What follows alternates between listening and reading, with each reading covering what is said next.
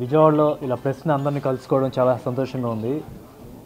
అందరికి తెలిసినట్టే మామ మశ్చంద్ర నా next film October 6th release అవుతుంది. ఫస్ట్ టైం ఒక ట్రిపుల్ రోల్ చేస్తున్నాను. It's a very challenge. నాకు అన్ని సినిమాల్లో ఈ సినిమా నాకు చాలా ఛాలెంజింగ్గా అనిపించింది. కథ వైజ్ కూడా నాకు చాలా ఇష్టమైన కథ ఇది. అండ్ 3 క్యారెక్టర్లు Parashuram, Durga and DJ. 3 character. Durga వచ్చి చాలా లావుగా ఉంటాడు, ఆల్మోస్ట్ లైక్ 100 kgs లాగా ఉంటాడు. So it was challenging every role. ఒక క్యారెక్టర్ పరశురామ్ అయితే కనుక 55 years old, 260 ఆ రేంజ్ ఆఫ్ దానిలో ఉంటుంది. అండ్ ఇంకో అతను రెగ్యులర్గా మీరు చూసేది ఆ టైప్లో ఉంటాడు, డీజే అని.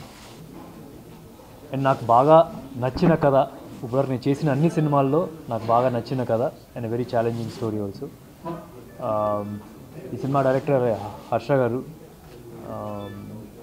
తను చాలా మంచి మంచి సినిమాలకి స్టోరీ రైటర్గా చేశారు. మనం గుండెజారి గలంతైంది అలాంటి ఫిల్మ్స్కి.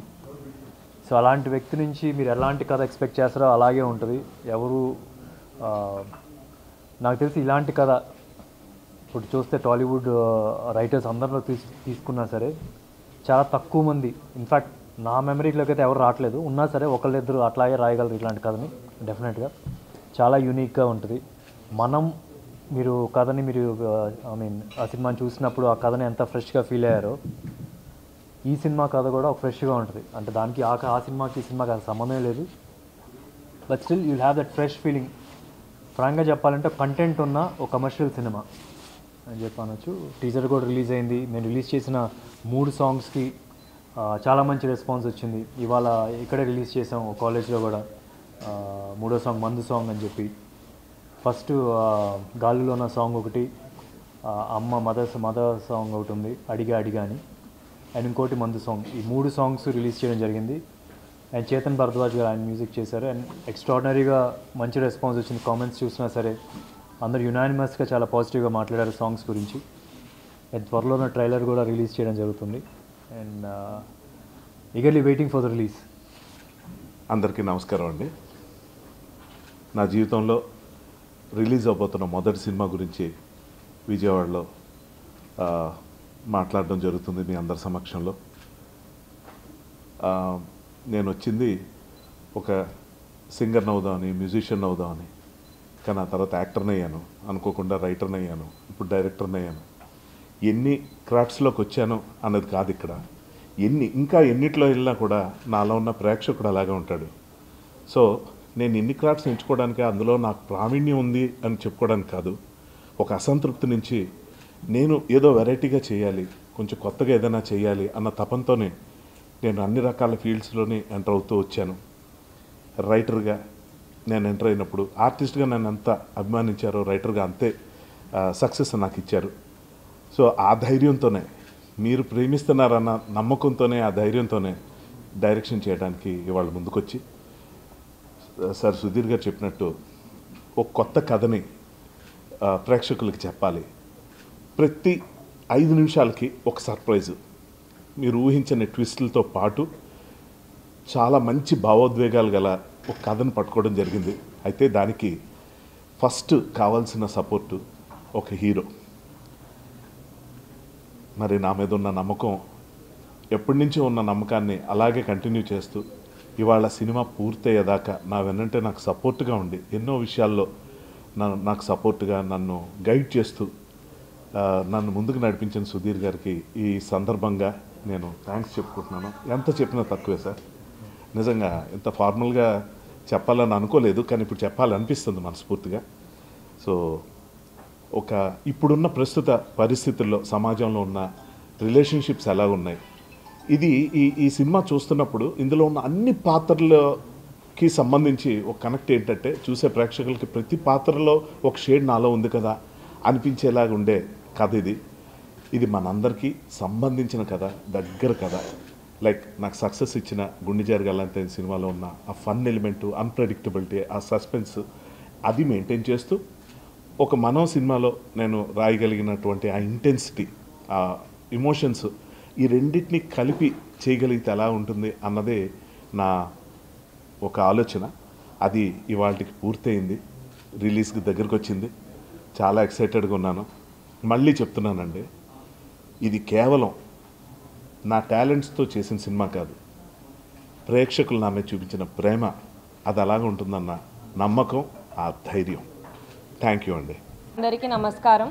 సో 1.5 year బ్యాక్ ఈ ప్రాజెక్ట్ స్టార్ట్ అయితే చేసాము అండ్ అప్పటి నుండి we have been very confident on this. పరిచయం చేసుకోండి. హలో, నా పేరు సృష్టి. సో ఇవాళ మేము విజయవాడ టూర్ అంతా కంప్లీట్ చేసుకొని వచ్చాము. December 2021 ఈ ప్రాజెక్ట్ స్టార్ట్ అయింది and we have been very confident since then. And Harsha గారి రైటింగ్ మనందరికీ తెలిసిందే.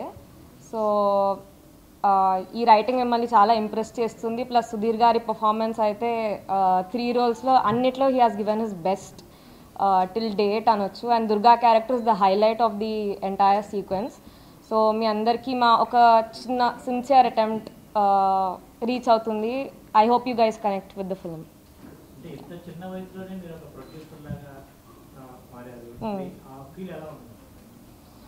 Feel అంటే it was very nice working on a first film. I just graduated with my MBA on August 31st. So ఈ cinema start అయినప్పుడే MBA కూడా చేస్తూ ఈ ప్రాజెక్ట్ని హ్యాండిల్ చేశాను. మార్కెటింగ్ అంతా గైడెన్స్తో పాటు చేశాను. So it is a very new experience. అంటే now I know how a film is handled and how many technicians and how much coordination is involved.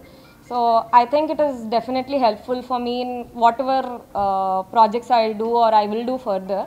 So yeah, it's been a very good learning experience అని చెప్పొచ్చు. అంటే ఇంత పెద్ద cinema with a lot of character artists, all known character artists, Harsha గారు, Sudheer గారు and all of them. I think అంటే this is the best I can get. In Tollywood I like Sam a lot. I like Samantha a lot. I mean, she's very inspiring and hardworking.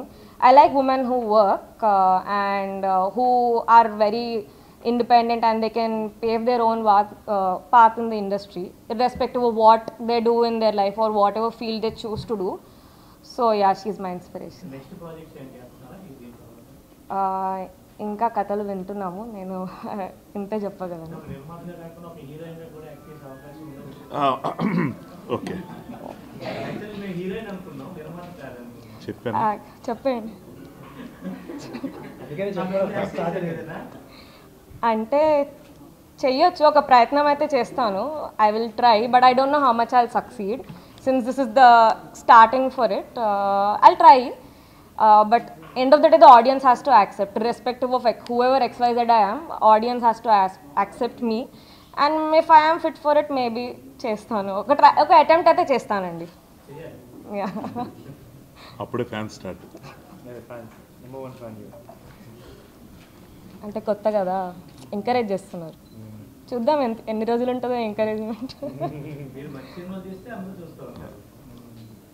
అంటే ఈ మధ్యకాలంలో సినిమాలు కూడా చాలా ఎక్కువ అయిపోయినాయి కదండి, చాయిసెస్ కూడా చాలా ఉన్నాయి.